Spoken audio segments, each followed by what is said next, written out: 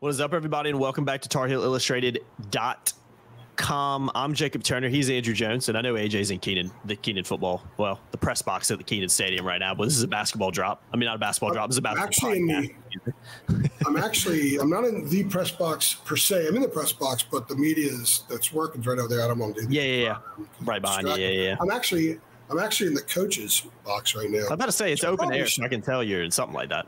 Which I probably that's okay if I'm here. They're okay, cool if I'm. Yeah, nobody there, nobody in that stadium anymore. At least up in that press box, beside a couple of media members. So by the time I get over there, since this is our third podcast that we're doing here today, everybody might be gone there. Yeah, you might be the only one left. You're absolutely right about that. And don't have a ton of daylight. We're recording this about 7:45 at night. So we're going to put this one out on Saturday as well, a little bit later. Also did a football podcast from the spring game. Go check that out as well. But we're here to talk about Harrison Ingram. Obviously, the news came out earlier on Saturday that Harrison Ingram has declared for the NBA draft. Obviously, only played one season. North Carolina averaged 12.2 points, 8.8 rebounds per game. Also led the conference with 10.9 boards per game. And I believe it was a second team All ACC for him as well. Third team or second team? Third team All ACC. Third team All ACC. So had a really nice season at Carolina. Was obviously integral to a lot of Carolina's success, including the ACC regular season title. So we're just going to talk about him real quick, kind of what it means for next year's team. I do think it's incredibly interesting that Ingram left. I tweeted out, I don't think it's necessarily a surprise. We talked about there was always a possibility that he could go to the league, and I think when you look at all the guys that could go to the league and that are going to the league, he might be, the guy who might get drafted the highest as well. So I don't think it's a necessarily a surprise there. But what are your thoughts on the Ingram news? And I know you've obviously very well connected inside the program, heard some scuttlebutt about this before. I'm assuming you weren't surprised with the news either, right, AJ? Since the season ended and the idea of thinking of, okay, what's going to happen to the roster? I have not awakened once any morning thinking, maybe Harrison Ingram's coming back. So we've never thought that. Mm-hmm. David's been really good at actually giving percentages, 60-40, 70-30 or something like that, even 90-10. In fact, as soon as the season ended, our understanding is his dad started looking for an agent. Interesting. The next day, basically. And it was early on, it was 90-10. And then it started to shrink down. But first of all, I do a lot of off-season content in advance, and I have done no Harrison Ingram off-season content. Mm-hmm. What I've done is we do have a Harrison Ingram season piece that's going to come out where we just synopsize the season and do deep dive with the stats and the effect on him doing certain things statistically on how it affected wins and losses. We'll have that because we're doing that on all the rotation guys. But I have no story that I've written about off-season feature or Harrison Ingram's 5 best games and what they mean moving forward. Nothing like that, because I have not once thought that he would be back. So the one question that both Dave and I had and wondered was, would he announce he's entering the draft but maintain his eligibility? And now I haven't done anything on Harrison Ingram since I posted the story this morning, or early afternoon this morning, because I came here to the spring game and I've been football oriented all day. Yeah. But I don't think he hasn't kept them. So I've seen nothing that says he has. His initial release didn't say he's maintaining his eligibility. I would think he's a smart guy. I know he's a smart guy, and if he was, he would have had it in there. So I see no reason to believe that there would be any surprises about that. So he's gone. Mm-hmm. And it'll be very interesting to see where he goes. He's gotten people in his ear that think that he has a chance to be late first round. Everything I'm seeing is mid-second round to possibly the very end of the first round. Even as a top half second round guy, he would probably get some guaranteed money, get a two-way contract, and try to work his way into the league. I don't think he'd make as much money doing that as he would coming back to North Carolina. But it's his decision. Maybe he thinks it's time to see how his game translates at the next level and go from there, start that pro career now. Yeah, no, I agree. It wasn't a big surprise. Exactly kind of what we expected. And again, I think out of everybody that even with RJ, even if RJ ends up going, I do think Ingram probably has the potential to get drafted higher based on what we've kind of seen so far. And because of completely different player than RJ and other guys that are going to be in the draft too. But last thing, because we're not going to go too long on this. We could, sit here for hours talking about, well, it might mean this and it might mean that. Now they're getting this guy. I might go look at that guy. I just want to ask you real quick, what do you think it means? Because you did a drop earlier this week talking about wings that Carolina have already, we know for a fact that they've contacted or have been looking at. Heck, even some have crystal ball predictions for whatever you want to take out of those for potentially coming to Carolina now. So what do you think it means for North Carolina? We knew they were targeting wings anyway. I mean, Harrison Ingram fits that bill. They got 5 scholarships open right now, a lot of opportunity to add to that roster, which means, another big roster revamping coming this offseason. But what do you think his departure specifically means for North Carolina? Those are big shoes to fill because Harrison did so many things to help them win games. Yeah, he was integral. One of the things I admire so much about his game is that he could go 3 for 13. He'll still put the shots up because they're there. He was never a shot forcer. He's a shot taker. The shot's there, you take the shot. That's what you're supposed to do. But he never let not seeing the ball go through the basket affect his game. His rebounding was relentless. There were games where he came up with some block shots. I think it was maybe Pitt. He didn't play well in D.C., and he had some block shots there. His defense at times was outstanding. The way he flowed, the way he forced defenses to honor him and respect him, he allowed other things to happen on the court because everybody knew that he could maybe not drive conventionally, but if he gets the ball and starts to back you in, unless you have great help side defense that is quick and someone that can quickly recover, Harrison has a chance of scoring in the lane. And I think that really made this team very interesting, made them unique, made them very difficult to challenge for. There was nothing cookie cutter about any of the 8 guys in the main 8 guys in the rotation. And I think Harrison was sort of unlike anybody else out there. He's a guy with some NBA potential in certain aspects of his game who also has an old man's game. Yeah. And he used to drive teams. He used to give them fits with that. Then he'd rebound the hell out of them. Nobody on this team frustrated opponents and got under the skin of opponents more than Harrison. You and I have talked for years about championship teams need screw you guys. In another world, you might say another word instead of screw. You need those kind of guys on your roster. Harrison was one of those guys. That's why he affected victories. Even the nights we scored 5 points and had 9 rebounds, he still affected the game in so many other ways. And what you're looking at in the portals, people are looking at statistics. They're looking at shooting percentages. But it's going to be incredibly difficult for Hubert to find a couple of guys in the portal that can bring to this team the kind of intangibles that Cormac Ryan did and that Harrison Ingram did. Harrison especially because he dips his hands into a lot of statistical baskets. And it's almost as if whatever basket he really needed to sink his hand into that night to get a win, he would. Whether it was a 6-assist game because he needed to be a facilitator, whether it was this is the night he hits 5 threes, whether it was, 19 rebounds, 19 rebounds in NC State. I think he went 6 points and 19 rebounds that night. Whatever you have to do. So replacing him is going to be really tough. It's not just this scoring and rebounding stats. It's how he went about it. It's the way he affected the other 4 people on the floor and the other team as well. So that's going to be a very, very difficult fill job for Hubert. And there are guys out there, they'll be different. You don't have to get a guy like Harrison, but they need some of that edge. Yeah, I thought it was fascinating when I heard people who have watched this sport for years and covered it and say, boy, North Carolina's got an edge this year.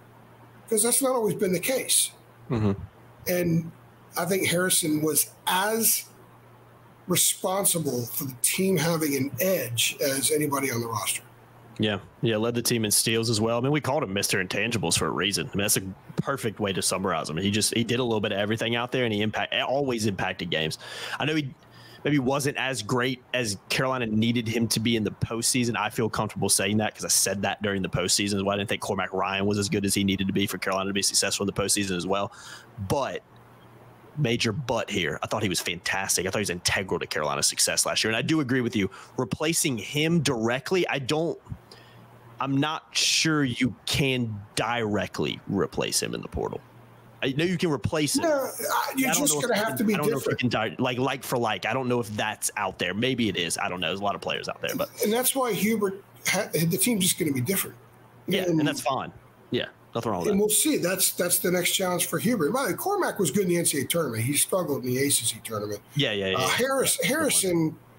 Harrison was kind of up and down a little bit with the point production. If RJ goes 1 for 9, they advance. If RJ makes that, Armando hits that dunk. Clemson, and then they beat Clemson, and then they get fans and mauled, butts, right? And then they get mauled by UConn. Yeah, I about to say I said it all offseason. I said it all during the tournament, AJ, and I was half joking, half serious. Like, nobody's beating UConn. It doesn't matter. All this NC State talk, nobody's beating UConn. Yeah. It doesn't matter. And again, Harrison, by the way, in the game against UConn, Harrison had 20 points up at MSG. Yeah, and that game at Duke as well. That's my fondest memory of it, probably. Home against Duke, he went for 20 and 12 or something. And then he went for 14 and 10 at Duke. Yeah. He stepped up. Yeah, he did. He's a very smart guy, very smart, very mature, understands his limitations. So he's got a shot at making it. I think there's some other guys in this team that can make it the next level that might not get drafted. I don't judge as much stuff on the draft anymore because there are inherent biases in the draft. But I don't think any other decisions in the program are affected by Harrison's decision. I figured I would bring that up because people are going to ask if anybody might pull their name out of the portal and come back. Because Harrison's gone. Is that rumor circulating? Or will RJ decide, well, gosh, I don't have Harrison out there, so I can't play here anymore? Or more shots for me because Harrison's not there. These are individual decisions. Mm-hmm. These are all individual decisions. Yeah. So yeah, absolutely. And again, we'll see what happens. I mean, it's still RJ Davis still got to make a decision. AJ, got to see what happens with him too. Who knows when that'll come out? But you'd think sooner rather than later, but you never know. Well, since we're on it, I think within 10 days, y'all know what you're going to do. I did a drop a week ago saying RJ has earned the right to take all the time he needs. At the same time, I think he should feel a sense of responsibility to let the program know sooner rather than later. The portal closes in 10 days. That's a good point. 11 days in basketball, 10 days in football. You could still get guys after the portal closes, and that's what will probably happen. But, the hourglass, the sands of the hourglass, is that what they're called? Yeah. There's a lot of sand, and there's not as much sand in there now as there was a while ago. So I think Hubert would like to get on with building a 24, 25 team. So I'm sure RJ will announce pretty soon. Yeah, I would think so. RJ understands these things. Yeah, of course. I would think so. He probably already knows what he's doing, if we're being honest. Just hadn't announced it yet. So we'll see what happens, man. He's reemerged on Twitter. Been a little active. Yeah, he's been a little active, man. And you never know. And then the Trimble rumors rolling everywhere. I know there's potential legs in that. I mean, I am commenting on that on our message boards. I'm not going there with that stuff. 833, right now. I'm not doing it. 833. Look, this is a business. We do this for a living, so we've got to be able to pay for it. But at the same time, I'm not ready to put anything on this kind of forum about that. I'm okay doing it on our private premium subscriber only message board. Yeah, I had people on Twitter yesterday being like, "No, Trimble's coming back," because I tweeted something about departures and everything. And 15 people, no, Trimble's he's coming back, and I'm like, okay. I mean, he might be, but that's not official yet. So why are you telling? The rumors are swirling right now. I don't want to be an ass, but there's only a few outlets that cover UNC people should pay attention to for stuff like that. Yeah, we're one of them. Well, and when I see stuff like that, I'm not trying to be a jerk. I'm really not. I know that stuff comes from rumors on message boards. It's all over the place. And then if it ends up happening, we report, we had it long before those guys. Yeah. There's such a different level of responsibility that we have handling in the information that we get and how we discern and then craft and then deliver to our readers. Mm-hmm. So there's a process, and there's a learned over time skill that you have to accumulate and develop in order to be able to do that. So I get information about Seth Trimble, for example, or just use this as an example, and I put it on the board, but I would be a fool to put it here because people are going to misinterpret and run with it a certain way and think, well, that guy said this when that guy didn't really say that. Yeah. It happens all the time. So no, if you want to learn more about the Trimble situation, $8.33 a month, links in the description below. And if you're already a premium subscriber, you've already probably seen AJ's comments about it in the message board. So that's the perks of being a part of the message boards, man. That's the stuff you get, especially in the off season. Tons of portal talk, tons of football recruiting, basketball recruiting stuff going on. If you want those inside information, sorry, but you got to pay for it. I mean, it's a business at the end of the day. We can't give away all our information for free. We do give some stuff away here on the channel. Yeah, especially on these podcasts. But some stuff like Trimble, like if you want to learn more about it. Let me tell you one last thing. I did this on the drops the other day too. So Wednesday we had Mac, and it was like a pre-spring game presser. It was 50 minutes. Yeah, Mac goes for a long time. It's great access, gives us a lot of information. One of the things that we got was about the portal, what they're going to look for in the portal. And he threw the quarterback nugget in there. And like, oh, well, I can't wait till I get home to write this. I got to stop off somewhere and write it. So I stopped off at a fast food place right outside Chapel Hill. I know where that's at. We're not going to name it. And I went in there and I got a burger and a large diet drink. You got to work in there. You got to order something. Yeah. And I didn't eat the bread. I ate the inside. And too much TMI, Dad. That's what my daughter would say. TMI, Daddy. So it was over $10 for one sandwich and one drink. Remember a couple of years ago when you and I would talk about $8.33 a month? We'd say, well, it's almost like you're going through a drive-thru. Oh, it's. Yeah. Oh, we did. Other than Happy Meal, every meal is more expensive than a month of THI for a 1-year subscription. I got a coffee this morning. $10 for that. $6.50. Got a coffee for $6.50 this morning. Huh? $6.50. And that's not even that expensive. That's like normal in today's world. And granted, it was a pretty big one, but still, like, it's $8.33 a month, man. It hasn't changed in 10 years since AJ took over the site. Come on, guys, just sign up. Again, and there's a ton of inside information, access to our message boards, great community over there. Our community's been absolutely on fire.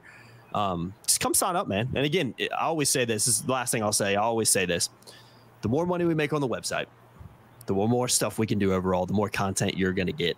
Okay, so it's all beneficial. It's not like, oh, we'll make more money and we'll do less. The more subscribers we'll get, we'll do less content. It's not how it works over here at THI Illustrated. So come sign up. Just do it. Links in the description below. Jacob knows how I roll. Yeah. Oh, I know, man. Give back to the. Trust me. The more money we make, the more content we'll be pumping out. That's how it works in AJ's mind, no doubt about it. So, my wife is somewhere going, "Don't subscribe." Yeah, please unsubscribe now, so AJ can stop giving so much content. No, guys, we appreciate our awesome community and we want to keep it growing. So, I mean, tell your friends, like, share, comment, subscribe. Well, you can't comment, but like, share, subscribe. Do whatever you please. We just want to get our name out there a little bit more. And we appreciate you guys as always. I've been Jacob Turner. He's been Andrew Jones. It's getting dark. It's almost dark in my house. It's almost dark behind you. So we ended this at about the right time. 3 podcasts. That's cool, doesn't it? Yeah, man. Looks great. Beautiful day in Chapel Hill today, man. A little cloudy, but I thought it was pretty good. The sun came out during the scrimmage, so it ended up being really nice. So yeah, nice day on the hill. And I guess the off season officially starts today, AJ. Right. For them, not us. Yeah, not us. It never ends over here. 365 days a year. 5 or so days. I got my anniversary Tuesday, so. Oh, nice. Man, congrats, man. Nice. Take a little time off for that. 18 years. Oh, nice, man. I'll take the evening off. You get close to that 20 mark. Yeah, heck yeah, man. Love that. 21 years since we met, 19 marriage. Nice, man. Hey, congrats. She deserves like some kind of medal for that. That's big time. My 1 year is in about 2 weeks, give or take a few. 2.5 weeks. Time flies, man. Time flies when you're having fun. So I'll hit that 20 mark at some point. I got a long way before that. But yeah, guys, appreciate it as always. We're going to head out of here. We've been doing pods for the last hour and 20 minutes. AJ's probably got 17 stories he's got to write. So I'm going to let AJ go. I'm going to go edit these pods and we'll get these things pumped out for you guys. Appreciate it as always. And see y'all next time. Thanks.